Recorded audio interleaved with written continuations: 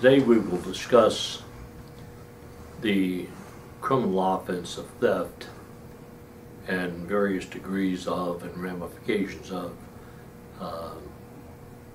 the allegation of theft.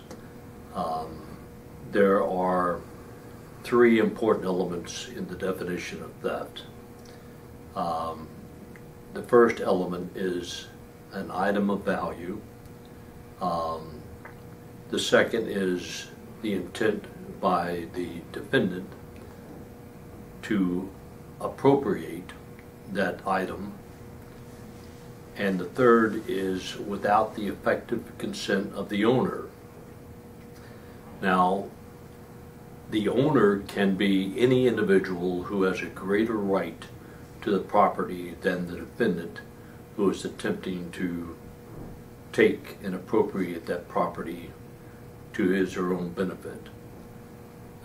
Frequently, questions are asked about complaints or indictments that include the name of a clerk at a store as opposed to the owner of the store, for instance, as the individual who has a greater right of ownership to that property than the person who is attempting to take it. That's okay as long as that individual has a greater right to that property than the individual who is attempting to appropriate that property. Theft is defined as the misappropriation of property without the effective consent of the owner.